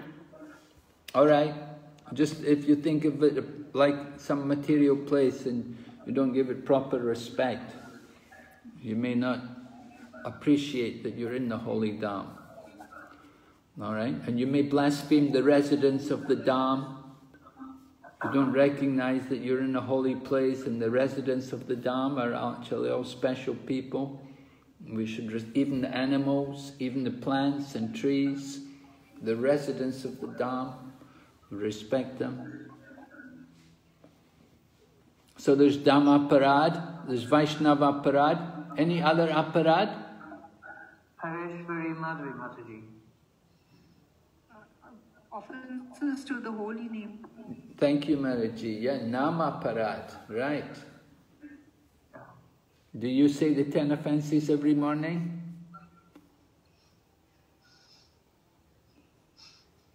Mataji? That was a question. I actually read it out. I don't remember everything. You read it out? Okay, very good. You read it. You know there are 10, how many offenses to the holy name? 10 offenses. 10 offenses, right. So there's Nama Parad, Dhamma Parad, Vaishnava Parad. What else? Seva Aparad Maharaj. Seva. Seva Aparad. Who are you doing Seva for? For the pleasure of Krishna. Huh? Yes, Maharaj. Can you repeat? I'm sorry, can't hear you. Seva Aparad Maharaj. But who are you doing Seva for? For Krishna. In what form? By cooking, by deity worshipping. Right, deity. In your deity worship, you may commit offense.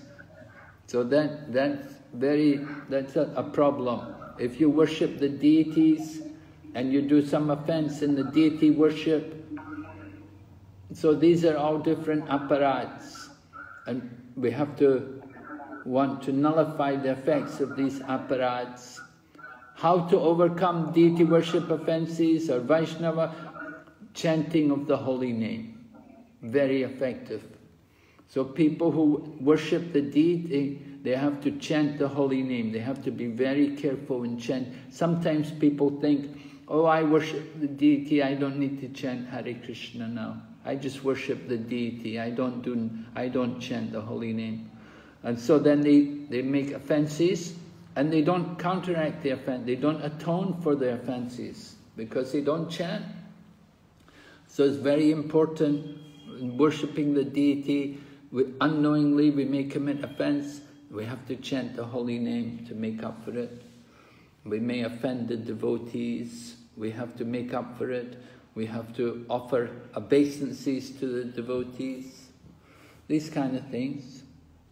So setting up offenses, they're one of the anarthas in the heart.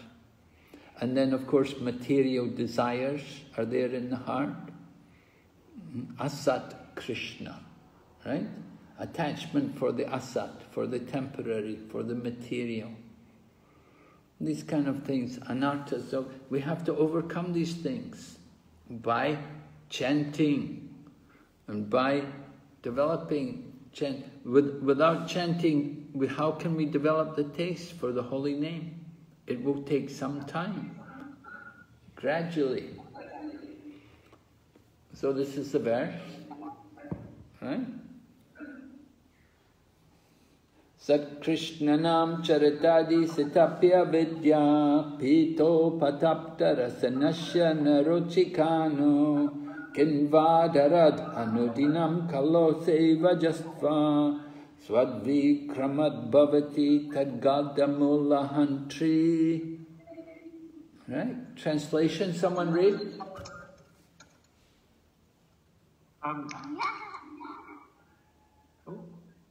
The holy name, the holy name, character, pastimes and activities of Krishna are all transcendentally sweet, like sugar candy. Although the tongue of one affected by the jaundice of avidya, ignorance, cannot taste anything sweet. It is wonderful that simply by careful chanting these sweet names every day, a natural relish awakens within his tongue and his disease is gradually destroyed at the root. Nectar of Instruction, text 7, page 66. Thank you, Prabhu. So there are stages in chanting the holy name. Who can tell me the 3 stages in chanting the holy name? This is a question in the closed book. Okay. Let's go to Yogya Dhanishta Prabhu. Yes, Maharaj. Hare Krishna, Maharaj. The first stage is Namaparad, and second Namabhas, and third stage is Shuddha Nam. Okay, thank you. So at what stage can Maya not disturb a devotee?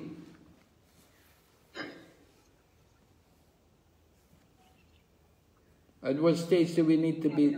Maya will not disturb a devotee. Our stage? I guess it's Shuddhanam. At the stage of Shuddhanam. Sri Chandrika Mataji, go on. You wanted to say something here. Is it Bhava stage, Maharaj? Sorry? Bhava stage? Bhava stage. Yes. At the Bhava stage. If you get to the Bhava stage, then Maya won't disturb you. Right? If you can get that far. So it's not easy. We have to get through anartha nivritti. That's the big challenge, to get through anartha nivritti. Once you get through anartha nivritti, then they say it goes very quick. Then, you know, nishta, ruchi, asakti, then get to bhava. But getting through anartha nivritti is difficult. We have to know all these different anarthas, we have to get rid of them. Someone can read? Leela Madhuri, Lalita Madhuji, carry on.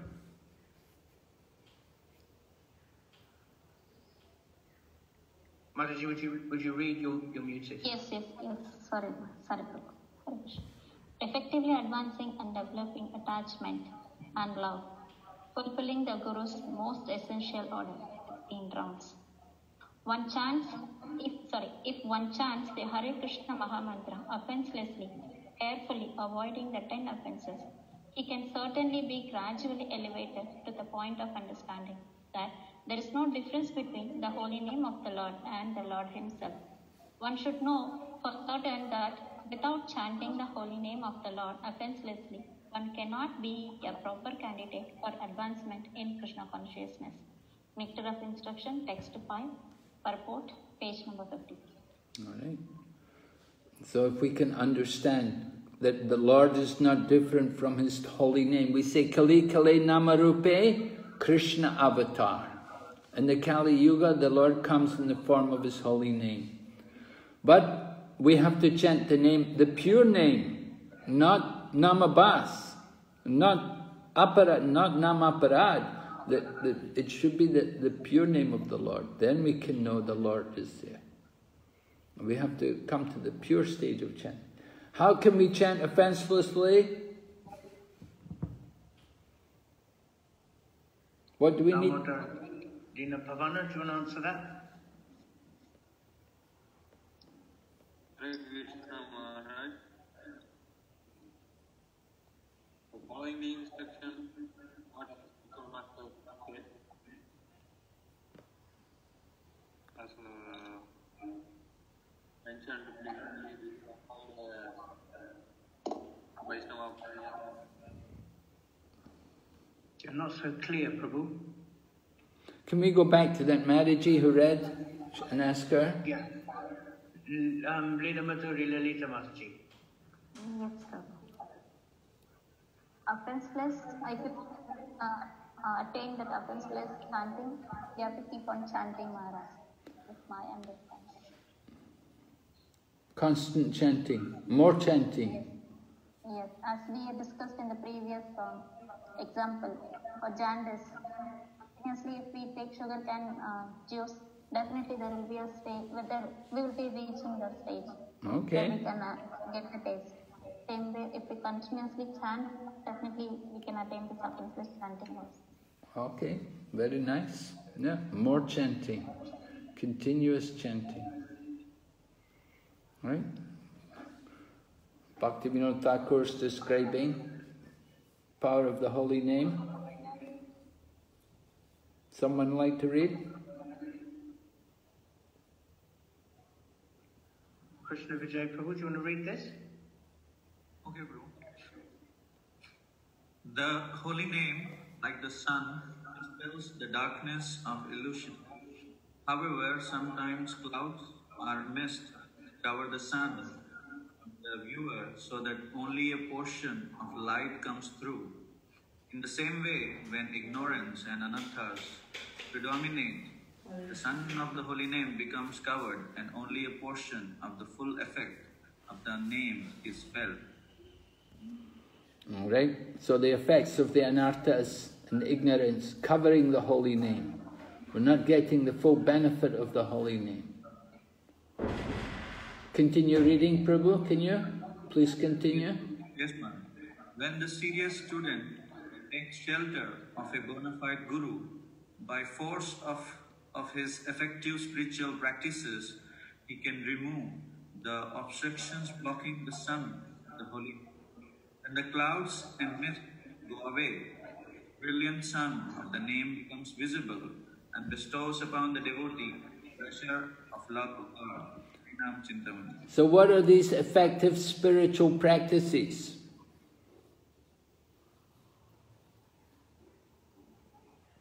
Could you tell us, what are these effective spiritual practices which will remove the obstructions?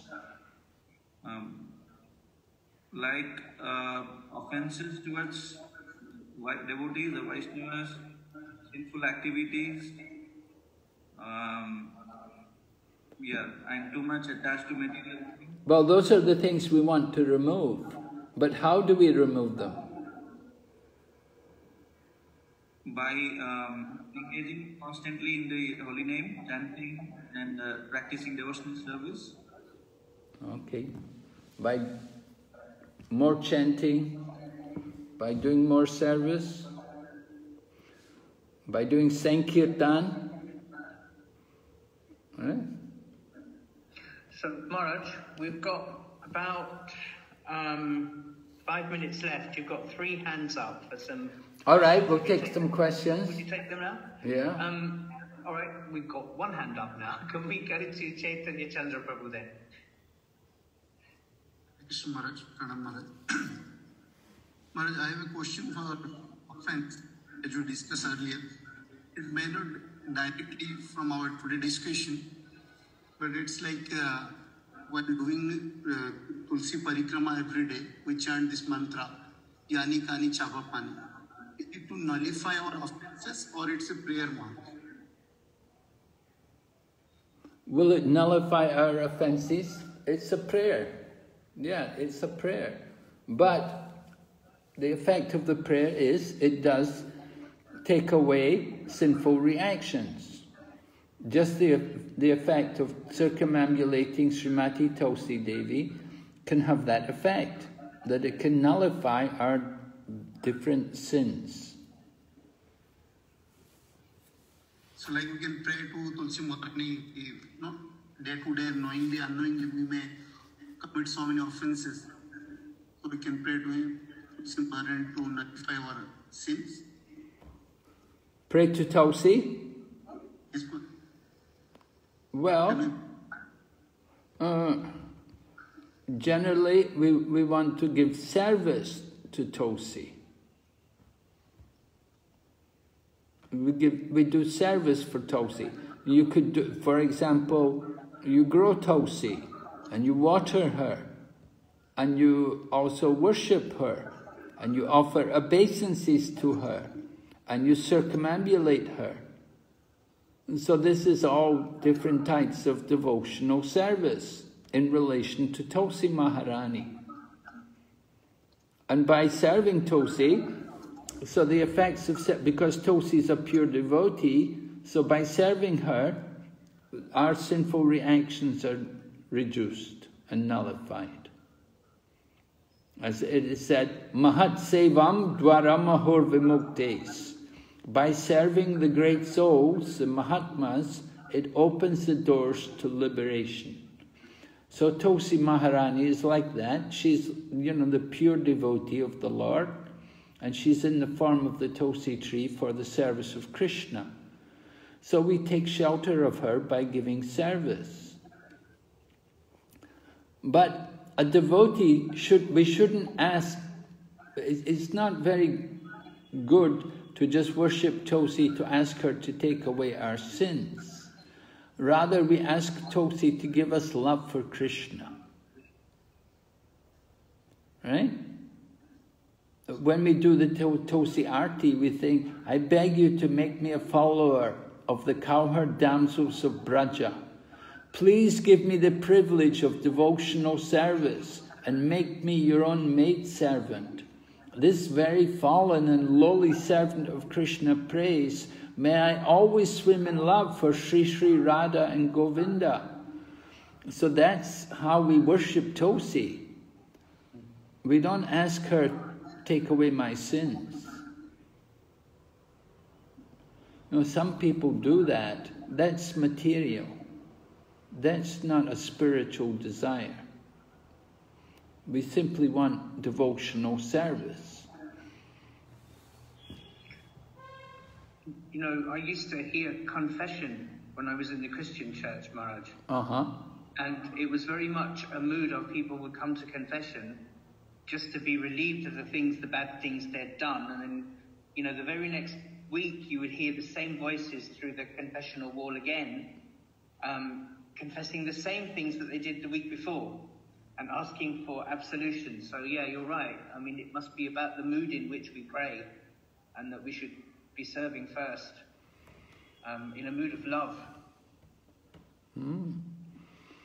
Yeah, we're not, Krishna consciousness is not some material religion, right? We want to transcend the material energy. We want to understand the goal of actual religion is to develop love for God.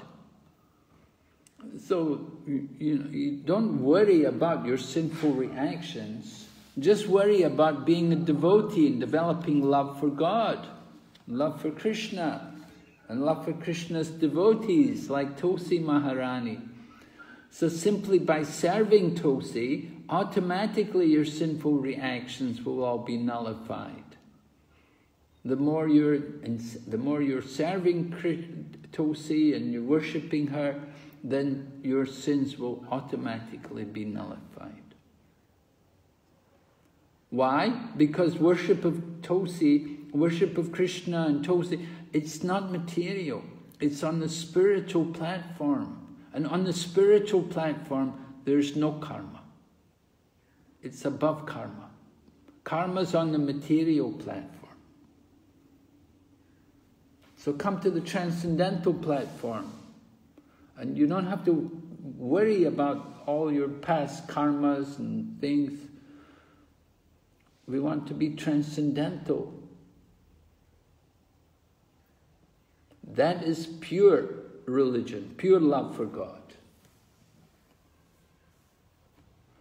Otherwise, just simply saying, oh, take away my sins, that's the mode of goodness. It's material. It's the mode of goodness, but it's material. We want to be transcendental. The problem with being in the mode of goodness is that sometimes you can be also in the mode of passion and ignorance. And as Krishna Keshava Prabhu said, if you can get relief for your sins, then you'll do more sins. Then you'll worship Tulsi to take away the sins. That's not pure love. That's not pure devotion. We're teaching pure devotion, pure loving devotion. Is it clear? Does it make sense? Yes, Maharaj. Thank you, Maharaj. Yes, Maharaj. Maharaj, can we take one more question from, his hand was up a minute ago. Chidanandani Mai, you had your hand raised. We hadn't heard from you for a while. Maybe he's gone. No, he's there. Hare Krishna. Hare Krishna. Yes, we can hear you. Hare Krishna. I just had a small clarification. When you're talking about bhava and stuff like that, you're talking about status of devotional service. I've heard that even at the stage of bhava, one can fall down and you may not reach your final goal. So how does one understand that? I mean, is it like every single stage is a huge pitfall? And what kind of hope can we expect for all of us if we see that even at the stage of bhava, one is susceptible to fall down? Well, Mataji said that you couldn't fall down at the stage of bhava. I thought was it Bharat Maharaj was up at bhava and he got attached to the deer? Yes, Maharaj. He was already very advanced, he was really advanced. He was up to the stage of bhava. But you see, Krishna didn't let him fall down, really. Krishna gave him remembrance of everything.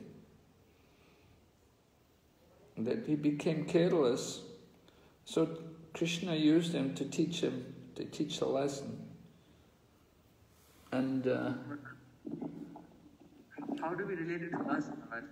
When we compare to people like them, they're also exalted, and we are such minute living beings, and we are prone to so much more offenses and more possibility of falling down. So, well, we have to always pray to Krishna. Just like I remember, even Srila Prabhupada at one point. Srila Prabhupada said, he said, you see, people are worshipping me. He said, you know why they're worshipping me? He said, because I don't fall down.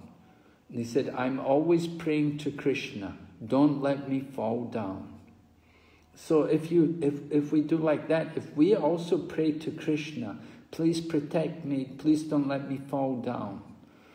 Lord Chaitanya was even going through the forest and he was chanting to Krishna, Rakshamam, Krishna Krishna Pahimam, Krishna Krishna Rakshamam. And so we can also pray to Krishna, please protect me. And when Lord Chaitanya embraced the leper Vasudeva and cured his leprosy, then the leper Vasudeva said, he said, now you've rejuvenated my body and made my body strong and healthy. He said, I may become interested in material life and think about sense gratification. He said, what should I do? So Lord Chaitanya told him, he said, yeah, you must constantly chant Hare Krishna mantra and you should preach Krishna consciousness. So if we're always chanting and preaching, you won't fall down.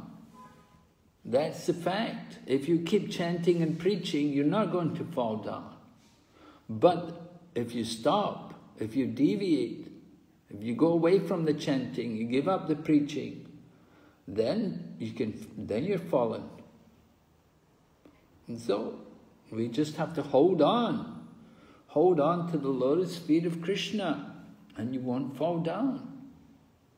Take shelter of Krishna, take good shelter, and you won't fall down. Guaranteed. Thank you, Maharaj. That's a very nice answer. Thank you.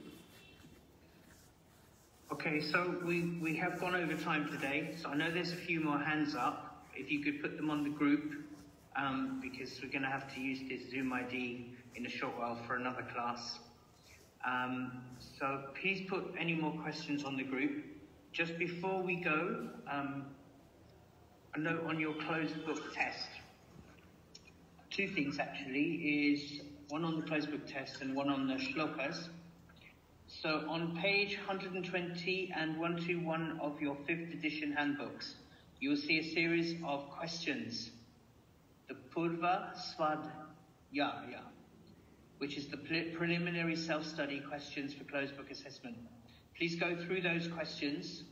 There's reference to which text you can find those answers. All the questions for this first part will come from these pages. together with the analogies on page 122. You should learn all of those analogies. The closed book test is likely to be sometime next weekend, probably Saturday or Sunday morning. If that's not convenient for any of you, please reach out to me. I'll arrange another time for you. It's going to be a timed paper. The reason it's next weekend is because we have a final class for NOI this Saturday, and then you're starting Bhagavad Gita on the Monday, so we need to give you a little bit of time for preparation. So please bear that in mind. I'll keep reminding you. Please learn all the answers to the closed book questions on pages 120 and 121, and the analogies on page 122 of the 5th edition handbook. Now on shlokas, I know we're going to do some shloka recitations, but I'm also going to do something else because there's quite a lot of people on this group and it's going to take a long time to get through all the shlokas. So I'm going to allow you to record yourself on a video using your computer with your eyes shut. So I must be able to see your face with your eyes shut whilst you are reciting the shlokas. You can make a recording and you can upload them to a link I will send you today. It's a OneDrive link, it's a shared link. You'll have access to upload them directly from your computer. That means I have flexibility around actually hearing those shlokas and marking them. And then if there's any problems with any of those, I will come back to you. That way it saves me time, and those of you who are flying through them can just get through them quickly without having to wait to book a time with me. All right? So by the end of today, I'll share that link. Thank you very much, Maharaj, for a really nice class today. I'm sorry about not being able to get in at the beginning. Zoom kept throwing me out. Thank you for coming. Thank you very much, everybody. Thank you very much. Vancha kalpatarubhyascha kripa sindhu bhaivacha patitanam Srila Prabhupada ki jai.